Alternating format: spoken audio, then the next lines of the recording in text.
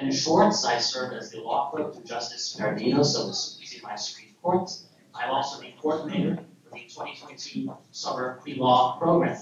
If you are not familiar with the pre-law program, it's an educational program organized by the Judiciary. It's designed to offer support to senior locals who are thinking about a career in the law. The program involves students taking several weeks of intensive law classes that are designed to simulate the experience of being in the first year of law school. In order to teach these classes, we fly out to professors from the nation in order to allow the broader community a chance to learn about the law and interact with the professors who are teaching the program. We also organize this Law in the Community lecture series. This is the fourth and final lecture.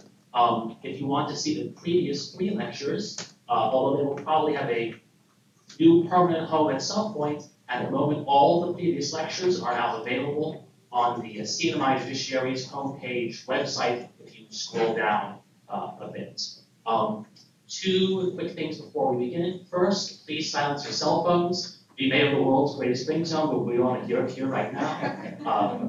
Second, the pre-law program and the law from the lecture series have been made possible in part by a very generous donation from the Northern Rhode Island Hispanics Council. We thank the council for their support.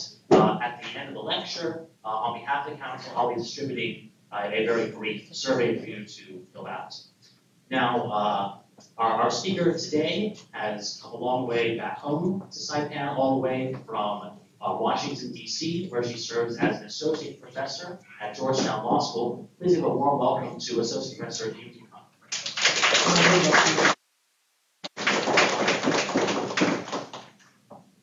Thank you, Ben. I'm just going to warn everyone before I start that we took the definition of public very broadly. And so liberty and truth are here, and I'm just going to warn you, there is nothing I can do to silence that. So bear with. Welcome, my name is Eun Hee Han, and I'm an associate professor of law and legal practice at Georgetown University Law Center, as Ben mentioned, and I've been privileged to be able to be teaching in the pre-law program this summer, and to get to know the students in the program. I'm not sure they believe me yet, but I really have been telling them for days now that I've been really impressed with their engagement, with their hard work, with their ability to work with the law and legal issues. It has been really an honor to work with this group, and I want to make sure that everybody else who's here hears how wonderful they've been.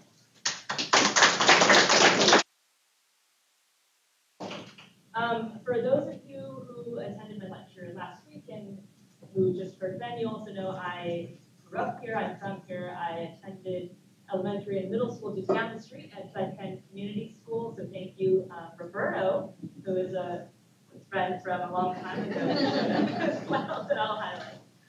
And just thank you to the Humanities Council, to the Judiciary, and especially also to Professor Rose Luis-Ophelia-Zor, who has been such a wonderful colleague to work with as well over the last few weeks.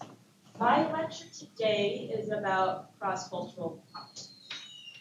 And so I want to be talking sort of around that idea of cross-cultural competence, however we might be approaching it. And the impetus for the lecture is really the new ABA standard 302, which I'll explain what that is in a little bit, revised just this past February 2022. The standard basically requires law schools to provide an education to law students on bias, cross-cultural competency, and racism. So as part of touching on that standard and on the topic of cross-cultural competence, I want to go through cross-cultural competence sort of generally as a concept, then talk about the ABA's role as an accrediting body for law schools in the U.S., talk a little bit about the broader context relevant for the push for cross-cultural competency in the law, and then come back to the standards themselves, how they might be implemented, some critiques of the standard, and some benefits potentially of the standard, and really end with a lot of the discussion on implications for practice. And for that discussion of implications for practice, I would especially love to hear about your practice experiences, more lived experiences. So please start thinking about, as you're listening to what you might want to share. And I'll just warn you that if you start looking tired or fidgety, I might call out.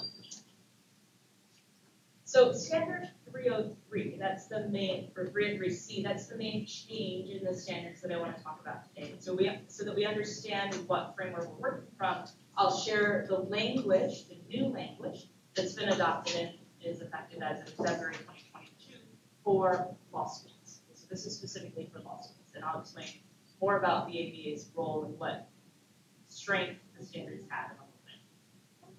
So this newly added standard 303C again says that law schools shall provide, so that's a requirement, education to law students on bias, cross-cultural competency, and racism at the start of the program of legal education, so at the very beginning of law school when students enter law school, or near the beginning of when students enter law school, and at least once again before graduation. So they want law students to understand or be educated again on these topics again before they graduate, likely with the idea that students might, as upper level students, have more familiarity with legal concepts and start working these ideas together. And then the standard sort of wraps up with for students engaged in law clinics or field placements, the second occasion will take place before, concurrently with, or as part of their clinical or field placement courses. So there's an ability to combine some of the coursework there. If we want to unpack this, I really want us to highlight or focus on the term cross-cultural competency and what that means. So I'll unpack that by first talking about one of those words, culture. There are two common definitions of culture. We've talked in the course about common definitions a lot, so I'll pull from Merriam-Webster's. There are two common definitions of culture. They're available in the dictionary, and a few more. One is that culture is the customary beliefs, social forms, and material traits of a racial, religious, or social group. And so I'll observe here that this first definition seems to imply that culture is set or frozen and could be described later as if one were to take a photograph and describe it. The other definition that also shows up in Merriam-Webster's is that culture is or includes the characteristic features of everyday existence, such as diversions or a way of life shared by people in a place or time. So now we're starting to get a broader sense of culture as sort of features or ideas that are shared across people, perhaps people who share other kinds of group characteristics. Culture in the law, or at least in legal theory, has been discussed as any set of shared signifying practices. And this is by Eun Hee Han, who is a colleague of mine at Georgetown currently, but has wrote in as early as 2001 this kind of leading article discussing law and culture and their overlap. And so she again said culture is any shared set of shared signifying practices by which meaning is produced, performed, contested, or transformed. So culture is something by which people discern meaning that might be shared. Messi further stated in this article that cultures are never neat, bounded, or complete. And so cultural boundaries are really never necessarily set. They're malleable, and it might be a little reductive, I would posit, to think of cultural boundaries as set and able to be predicted necessarily. Susan Bryant, a law professor who taught clinical students, had another somewhat overlapping definition of culture. And this might be the one that seems a little more sort of understandable practically. to many of us. She said, culture is the logic by which we give order to the world. Culture gives us our values, attitudes, and norms of behavior. We are constantly attaching culturally based meaning to what we see and hear, often without being aware that we are doing so. Through our invisible cultural lens, we judge people to be truthful, rude, intelligent, or superstitious based on the attributions we make about the meaning of their behavior, that meaning tagging. Bryant was one of the leaders, early leaders, in appreciating the need to educate law students about cross-cultural competency.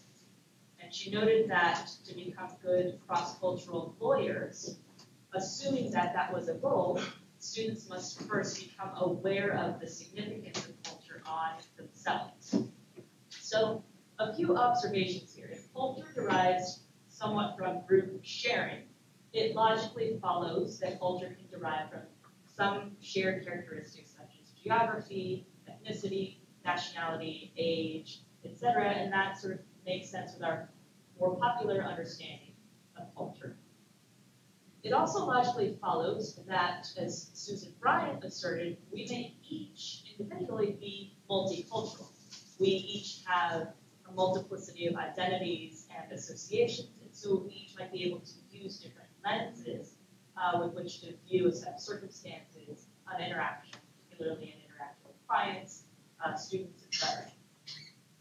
There's another side to this too.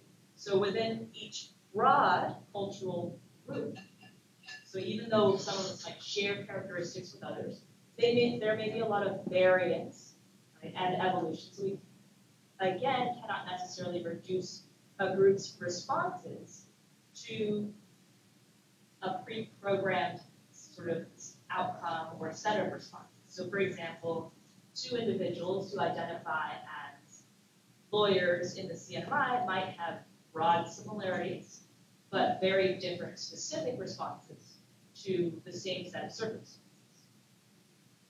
Now, finally, if we assume law as culture, which is sort of what Naomi Mezzi was leading towards in her article, or at least has overlapped with culture, then that also means that as lawyers, or as people who think about or engaged otherwise with the law, we address issues of cross-cultural competency every day. So, putting all of that together at its most general and sort of simplest form, cross-cultural competence is the ability to interact effectively with individuals who have diverse backgrounds, values, beliefs, norms, etc., with the assumption that perhaps these are individuals that approach a situation with a different lens than we might as lawyers or students or practitioners. Now, as lawyers, the interaction contemplated might be the various ways in which we interact with clients. It might be the ways we interact with other lawyers. It might be the ways we interact with judges, with law clerks, etc., actors in the law. Or it might be the ways we represent interests. Sometimes we advocate for particular positions out of a group interest or out of sort of a theoretical stance that we might have. So let's hold on to this for a few minutes, and I want to talk now about what the ABA, the American Bar Association, has to do with this. The American Bar Association is essentially, for those of you who are not lawyers and who are as familiar, they're essentially a professional organization. They have a long history. They were formed in 1878, generally to advance the interests of lawyers, to consider issues facing the legal profession, to set some guidelines for the legal profession. For example, one of the things they're known for are their model rules of professional conduct, which is the foundation for a lot of our ethics and professional responsibility rules. Just as clarification for those who are not as familiar, the model rules don't themselves have force, but jurisdictions can adopt the model rules or some portion of them. The ABA in 1879, so we're paying attention to dates, the year after, so right after they formed, established the Standing Committee on Legal Education and Admissions to the Bar. This was one of its first committees. So one key sort of interest of the ABA was to ensure educational quality for lawyers, to make sure that future lawyers would be trained to a certain standard and be able to enter practice with certain goals sort of in mind and with some skills sort of contemplated. In 1921, the ABA issued its first standards for legal education. And again, so this was an effort to articulate and make judgments about the quality of legal education being provided to lawyers in training in a way that reflected the values of the profession itself, and also to provide confidence to state bar admissions authorities. So now what's happened is basically the standards don't exist simply as text.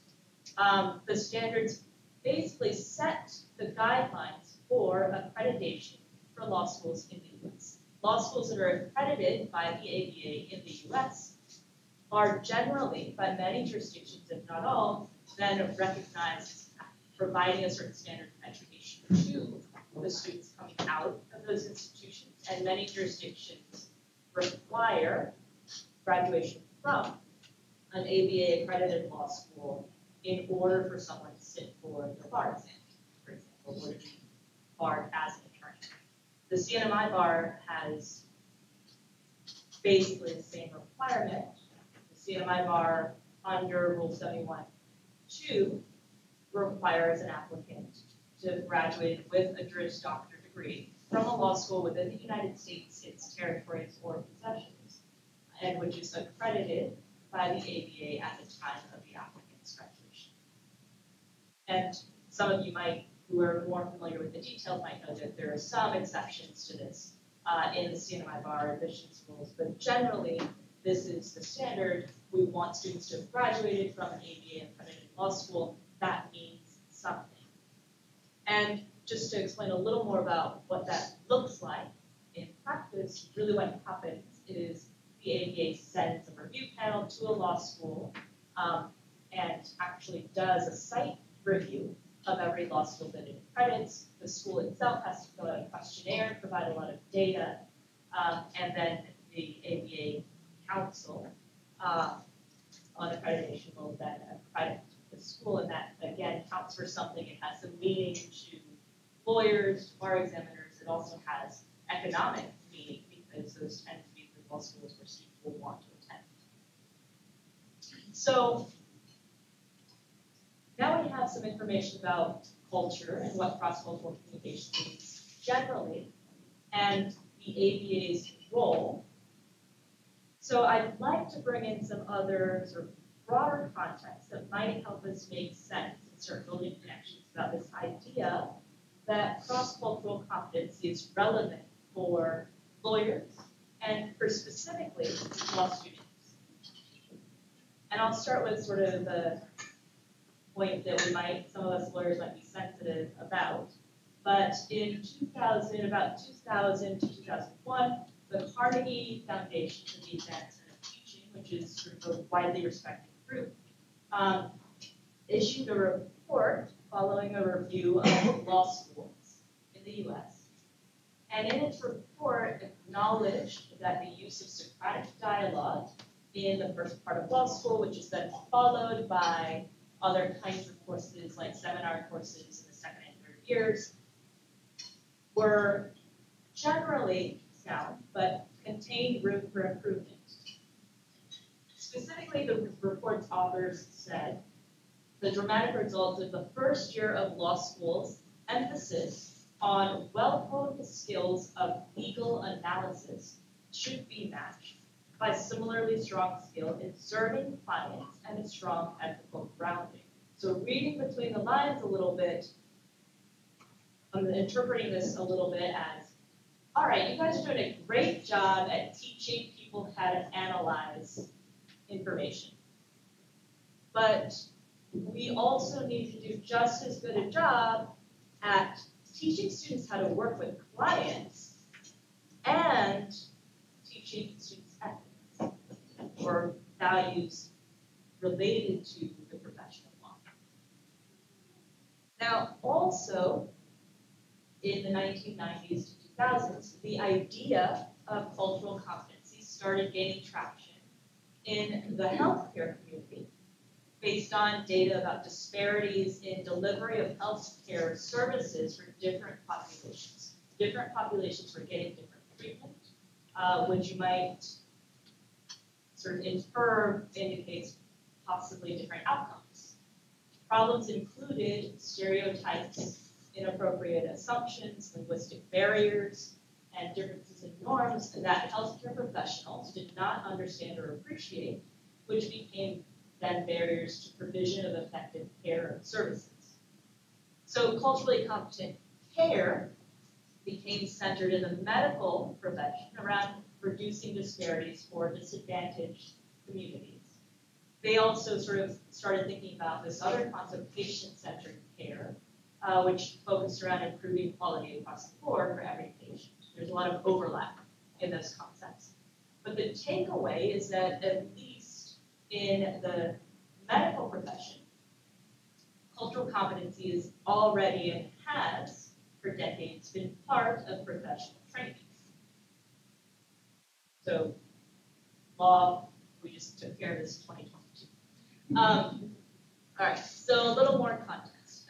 Going back to Susan Bryant, in 2001, she wrote one of the first major articles addressing cultural competence based on her clinical teaching with Gene Peters. So for folks who are not as familiar, in law school, students are offered clinics, which really means that they can take part in what seems like sort of a mini law firm, a mini sort of legal services organization, and actually work with clients to represent the clients for particular matters under supervision of faculty and some professionals. So Sue Bryant asked in her article, when contemplating the role of culture in lawyering, how can lawyers correctly attribute meaning to their clients' behavior and thereby make better lawyering decisions? And so again, an embedded assumption is that clients need to make good lawyers, or lawyers need to make good lawyering decisions. A good lawyering decision depends on understanding your client and attributing meaning effectively to clients' behaviors. Bryant and Gene Peters really were, again, interested in teaching clinical students how to effectively represent the clients in the clinic, which included already doing the work of educating students on how to deal with cultural issues, avoid cultural blunders, and recover from the inevitable cultural blunders that might come up because we're human and students are human. They recognized that on a micro level, this work would result in more effective client representation from client to client.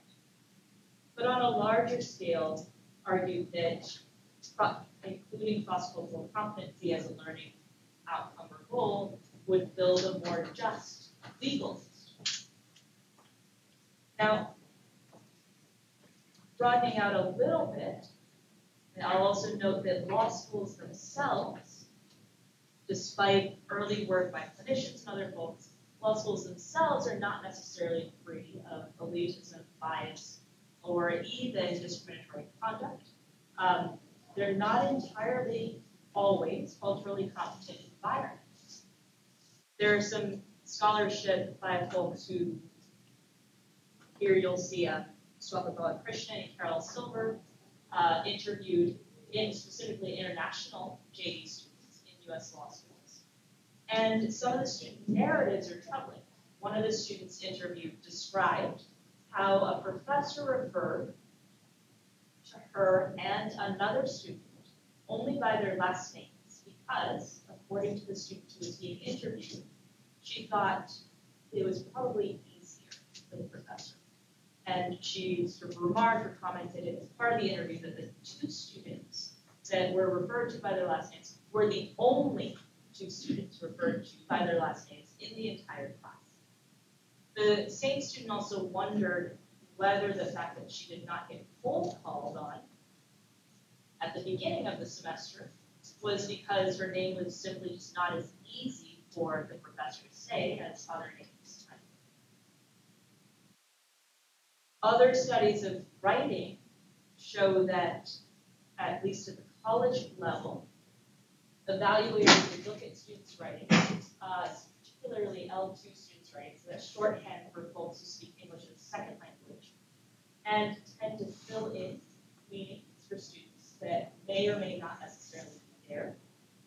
And at the law school level, we might imagine, especially those lawyers in the room who shared common training, that writing that tends to contain fewer errors in grammar, incorporates certain vocabulary, or presents certain kinds of sentence structures, might be evaluated more favorably, because we might assume that a lack of what we call surface errors in the field indicates greater comprehension or mastery of the substantive material. So there's a lot of layers that might show up in law school, and particularly with the names, as well as mentioned, as I mentioned in talking about this particular piece. And if you're interested, shameless plug for myself, some of this discussion of names in the scholarship led me to write an article in the Journal of Legal Education on the importance of learning our students' names as a matter of first priority when teaching. And I promise, if you have sharp eyes, it says there are 300 downloads here. Those are not all by me. Adam, my husband, was responsible for some of those. But just as an aside, too, that importance of names as a topic, I'll share Irma Herrera, whose picture you see there, is a lawyer and activist who created a one-woman show about her experience with bias and stereotypes, including in the law, which included her experience, generally, included being told what someone thought was the more correct pronunciation of her name. So lots of issues that might come up in all of our interactions with each other. I want to acknowledge some very serious history, too. The shooting of Trayvon Martin in 2012 and long unacknowledged anti-Black violence led to the Black Lives Matter movement, as many of you likely already know. After the killings of Ahmaud Arbery in February 2020, Breonna Taylor in March 2020, George Floyd in May 2020, and many others, it seemed like the world had exploded, and this was on everyone's consciousness. 2020 also saw a rise in anti-AAPI hate incidents. FBI data as of fall 2021 showed a rise of about 73% of hate crime incidents in 2020 over 2019 levels, so just in a year of measurement. And the organization Stop AAPI Hate reported much more frequency of incidents that did not arise to the level of a hate crime, so anything from taunts to assaults that are not necessarily categorized officially as hate crimes. And much of this was attributed to the COVID-19 pandemic. So finally, in July 2020, 150 law school deans signed and submitted a letter to the ABA, to the American Bar Association. In the letter, the deans urged the ABA to adopt anti-racism and cultural awareness measures in law schools because such skills, and I'll quote here, are essential parts of professional competence, legal practice, and being a lawyer. So, of course, there's a lot more social context, law school context, or history that I'm glossing over or missing. And there's some ambiguity, likely, as to correlation versus causation on some of these events, and section for standard 303C. And I'll welcome any comments on that during the Q&A time. But at any rate, the ABA revised the standards, so now we're back to the standards, with again the revisions becoming effective in February 2022. And as to Standard 303 broadly, I want to continue focusing on Standard 303C in particular, but I want to show you the other context. So 303 broadly is the standard that addresses curriculum, so law school curriculums. So 303A starts in a fairly sort of standard and inoffensive way. We need certain numbers of credits in certain kinds of areas. This has been sort of a long-standing standard, and this includes writing experience, experiential courses of 6 credit hours, etc. This one is not really in dispute, it hasn't been changed.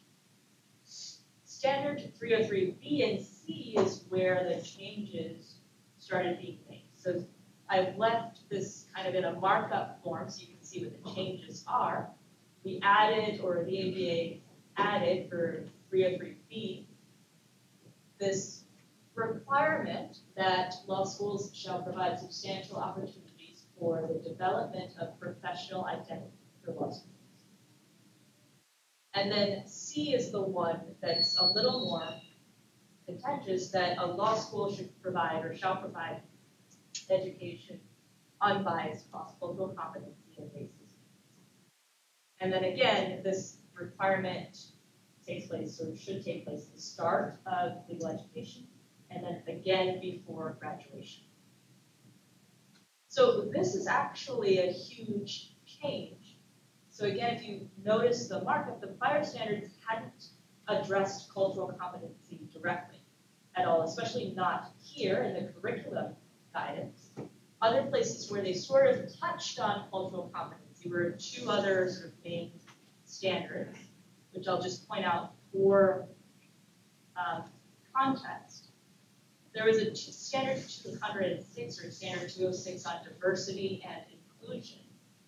And standard 206 required a law school to demonstrate a commitment to diversity and inclusion by providing opportunities for the study of law and entry into the profession to members of underrepresented groups. And basically, this sort of meant some kind of commitment or showing to having a student body that is diverse with respect, and they specify certain categories with respect to gender, race, and ethnicity. So basically, this amounts to, we're sort of making some observations about this, that the ABA wanted, initially at least, diversity by the numbers, like structural diversity.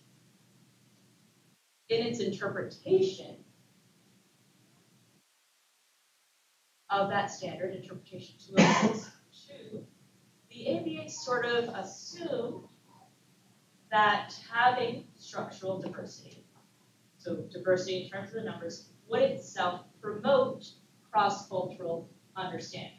So putting people who are different in the same room together promotes cross-cultural understanding because we just sort of automatically teach and learn from each other. So if you could tell from my tone, there's a little bit of a potentially gap there. Another place where cross-cultural competency was touched on was under Standard 302, which is about the learning outcomes in law students.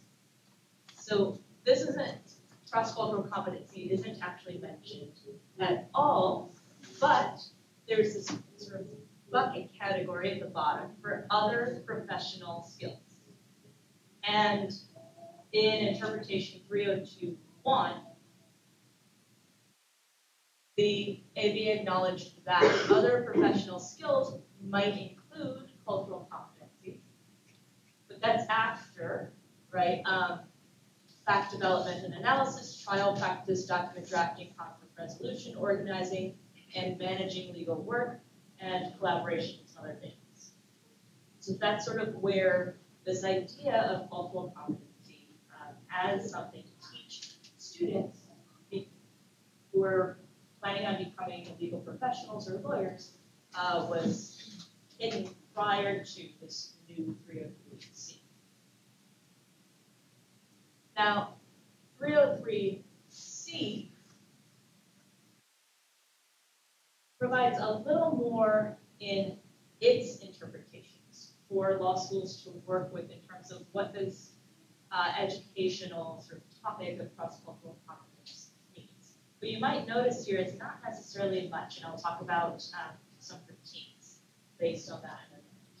So interpretation 303.6, so this is interpreting standard 303C, sort of implies that the skill of cross-cultural competency really reflects or is part of the obligation of lawyers to promote a justice system that provides equal access and eliminates bias, discrimination, and racism in the law. So that's kind of the broader goal as contemplated by the legal profession, at least by the APA's representation of the legal profession. And then 307 discusses some ways to educate students as to cross-cultural competency. These include orientation sessions for incoming students, lectures on related topics, courses incorporating the topics, or other educational experiences incorporating the topics. Schools are required to have a plan in place by this coming fall 2022, as to how they plan to comply with the requirements or with the changes, have full implementation of the plan by next fall, by fall 2023. So that's for those of you who are in the pre-law program, when some of you are contemplating entering law school. So of course, with every change, there are detractors and promoters, both sides with some valid arguments. Critiques of the newly revised standard focused on sort of the act of the amendment itself and the content. A group of 10 Yale law professors was a very vocal group, and they wrote a letter to the ABA that mandating this as a requirement is a misconstruction of the ABA as an accreditation institution and an intrusion on the autonomy of law schools. And their position was that law schools should really be free to design their own curriculum. Another line of critique from the other side was that the new standard was really too vague, or is too vague, to provide substantial education in cross-cultural competency. So it doesn't do enough because there is no concrete course requirement. The change is really seen by some as a baby step to start informal conversation about these topics as opposed to substantive education on these topics. And of course, there's always someone, so others have said that the amendment is a political attempt to teach critical race theory. Now, there are benefits that have been recognized with the new standard as well. So the National Association for Law Placement, or NALP, commented that the new amendment really overall would strengthen client and public trust in the profession by doing a few things, by building within each law student a deep responsibility as to and care for a client or two clients. Second, that it would actually foster student well-being by providing students with a diverse set of experiences in law school and a sense that law school authorities are aware of their points of view. Third, that the revision or amendment would help develop students' sort of relational skills as to clients, problem-solving skills, and professional judgment. And that fourth, there might be a broader benefit, which sort of echoes some of that language in the interpretation of the standard itself, that the change would promote equal access to law and begin to remove bias, discrimination, and racism in the law. Others sort of saw this as potentially actually aligning with law firms, many sort of large law firms' recent DEI initiatives and focus on diversity, equity, and inclusion within law firms themselves. But I want to talk a bit about what this might mean for practice, because I think that's what most of us are more interested in, and why this might relate to practice or be important for practice. And as with the other stories I told you about law school and the interviews done with students in law schools, there's some information out there about interactions lawyers have had with each other, or lawyers have had with clients, or theoretically may have with each other or with clients.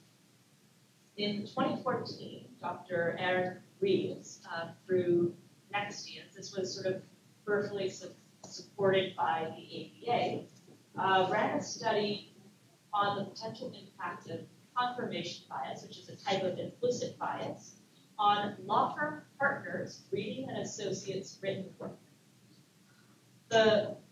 In the study, she involved 60 partners from 22 law firms. The partners themselves were fairly diverse, as law firm partners go. The group included 23 women, 37 men, 21 individuals who had self-described to be in a racial or ethnic minority group, and 39 individuals who self-described as white. All of the 60 partners received the same research memo written by a hypothetical male third-year litigation associate. Half the partners were told that the associate was white, and the other half were told that the associate was black. Overall, again, the memos were exactly the same. This was the same memo given to every partner. The memo included intentionally several kinds of errors. Overall, partners who read the memo that they thought was written by a black male associate responded more negatively to the memo, the same memo, than partners who read the memo they thought was written by a white male associate. Out of 7 intentionally included minor spelling and grammar errors and the surface errors, readers identified an average of 5.8, so 5 to 6, for the black male writer, versus 2.9, so 3, 4-ish, for the white male writer. So more surface errors noticed in the writing itself based on the very limited information the partners have about the writer's identity. Substantive errors were more consistent. So as to substantive errors, there's a little bit of a difference, but not as much. The surface errors, or the notice of the surface errors, so I'll give you the numbers because I know some of you might be interested. In terms of the substantive writing errors, readers identified 4.9, an average of 4.9 for the black male writers versus 4.1 for the white male writers. So again, relatively close, but a large difference in the surface errors. So overall, based on the results of the study, Dr. Reeves determined that there was a little bit of confirmation bias going on in terms of the readers. They were looking for surface errors, or they were primed to look for errors in the writing based on the limited information, again, that they had of the writer's identity, and found them. Now, so that's sort of has serious implications for how we interact with each other, right, as lawyers, and what we might look for if we know some information about another lawyer in practice. On a lighter note, so still touching on this idea of cultural differences and appreciating and anticipating for cultural differences, the cultural differences themselves can lead to communication issues. Now, I'll just zoom into this. Sorry, I'm an IT person's worst nightmare.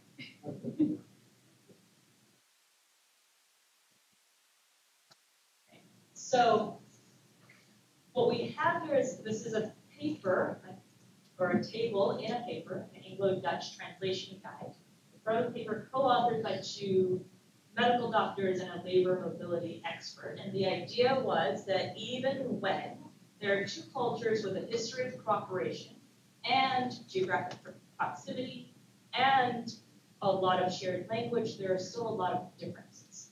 So what you see here is sort of what feedback means and how it's interpreted, and with how that's sort of translated differently based on cultural differences. Okay, I'm going to highlight one in particular. This one says the method, so the British right, the method is described as rather original. The British mean and the Dutch read, it's a good method. So even again, when we're working across cultures, even with a lot of shared characteristics, there might be sort of misunderstanding that takes place and sort of gaps in the communication and things that come up. So what are we supposed to do? I want to talk a little bit, just to close the loop on the law school topic, about what law schools might do, but then I really want to talk about some strategies we might take as individuals and hear from you as well as to any of your suggestions. But law schools, as to law schools themselves, they really probably will update courses, maybe introduce some new courses, and maybe just reevaluate some of the courses and programs that already exist to see whether they already align with the new standard or need to be changed. And the variety of changes and the sort of how much change takes place might depend on the individual law schools and their cultures. So that's probably what will happen in the next few years in law schools based on this new standard. But I want to talk about what this means sort of for us as lawyers and what we can do as lawyers if we're anticipating that all these free law folks are going to come back and be educated in cross-cultural competencies, and that we as lawyers who are already in practice might start having to anticipate that and also work with diverse clients and a diverse group of attorneys or other folks that we're working with. As always, a lot of my sort of practical suggestions come out of methods that I use when teaching. So I'll talk a little bit about this first and then talk about some other strategies as well. Some of my Georgetown colleagues might not be able to see who they are exactly, but I'm happy to share the slides later. But some of my Georgetown colleagues and I have begun work on crafting what we call a toolkit for interrupting bias and for generally becoming more cross-culturally competent as teachers. We use this as part of the education and training of our teaching fellows. We have fellows who are law students who help us provide feedback on first-year students' work. And some of the strategies that we've come up with, this isn't a comprehensive list, but some of the strategies we've come up with include paying attention to students' identity markers, so names, pronouns, etc. Avoiding making assumptions about what students' prior experiences are or mean. So the whole question of, well, where did you go to undergrad, and then all of the assumptions that come out of that, or what did you do before law school, and all of the assumptions that come out of that. We also avoid making assumptions about, or try to avoid making assumptions about process. So a very concrete example of that might be something like, had you spent more time proofreading when a student might have spent hours proofreading? We try to ask more questions and more open-ended questions of our students to get a better sense of process, experiences, substantive understanding, etc. And try to do the work in advance of articulating expectations for ourselves and to our students so that there's a clear sort of communication amongst all the parties involved. And so you might imagine some of these strategies can be directly applied in practice as well with training junior lawyers or working with other folks in the legal profession. I also want to close the loop in terms of Susan Bryant's article because it really did begin a lot of the conversation in legal scholarship about cross-cultural competency. And so in her article, she really identified 5 main skills that she thought lawyers or law students should have, clinical law students at least, should have. The first being the ability to identify similarities and differences between themselves and their clients. So I'll talk about this for a second because I've done this with my fellows, and it's been a really useful exercise. Just simply going through the exercise of identifying and articulating the similarities and differences between yourself and someone else can unearth a lot of assumptions and help you plan for future interactions. Another skill she identified was the ability to implicate the possible effects of those similarities and differences. So taking that one step further and thinking about what will come out of, or what will be a result of these similarities and differences. The third skill was the ability to explore alternative explanations for behavior. So not just reacting, but thinking through multiple interpretations for behavior. The ability to promote culturally sensitive interactions by planning ahead, so anticipating what the interactions might look like, what things you might need to explain, what questions you might be able to receive, what questions might not be asked by a client because of their background. And then finally, the ability to self-reflect when the, again, inevitable blunder is made or the mistake is made, so that we can learn individually from the mistakes and continue to improve in terms of our work with clients, other lawyers, etc.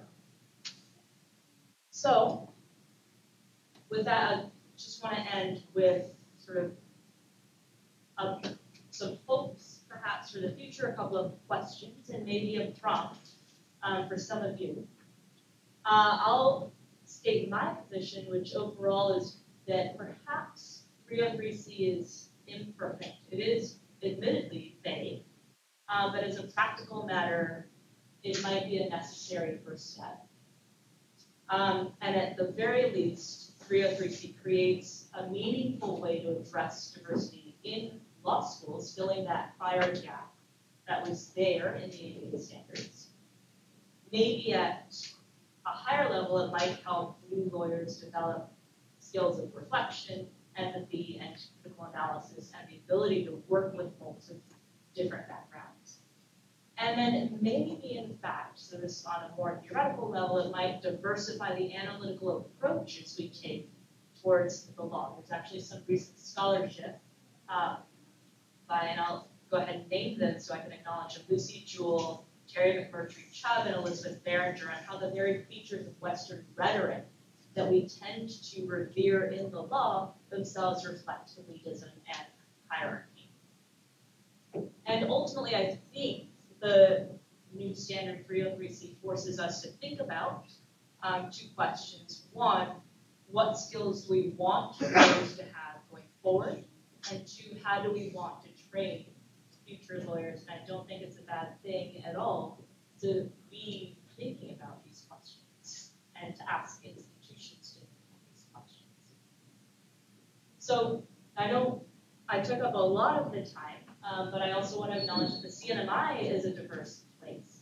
And so I'll end for questions, but I also want to invite you to share any of your experiences with cross-cultural issues or successes, or any of your suggestions for building cross-cultural competency.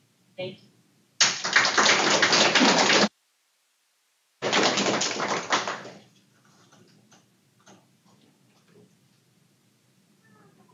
Roberta. So they specify that gender, race, and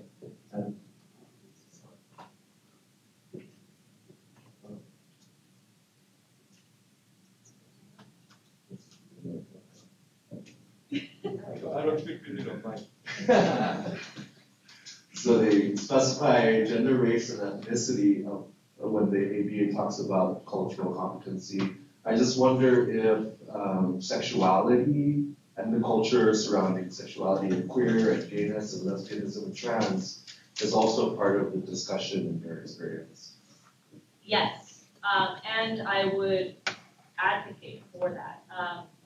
Which is why in my beginning, at least, I define culture more broadly. I think part of the ABA drafting was that was sort of an earlier provision that was kept on and maybe not amended or evolved further. But in my experience, at least in teaching at various law schools, that has been a huge part of the discussion. And sort of being able to work with clients of different backgrounds and advocate for clients who have different goals as a result of their backgrounds is a large goal in the clinical setting. It's also a goal that students come in with as well. And tailing off of that, are there human rights organizations or non-legal establishments outside of the ABA that are also informing or advising on the discussion? That I don't know as to the ABA. But I can say that a lot of the faculty colleagues that I work with do have ties to other organizations. And that does inform a lot of the work that they do. And that ends up being something that allows the faculty to sort of work across different fields as well. Thank you. Sure.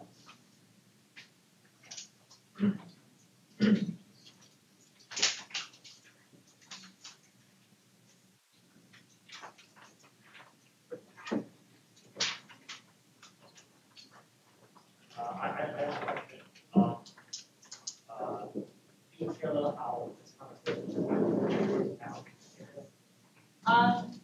A little bit, yes. And I'll probably have to make the disclaimer that I don't represent Georgetown in this instance. But just sort of some general parameters as to how this conversation is going to take place.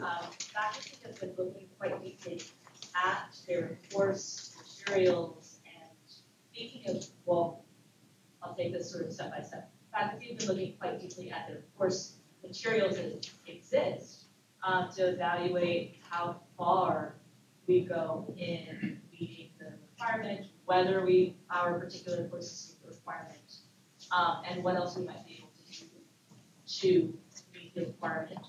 Faculty have also been contemplating new courses, which is kind of exciting as well.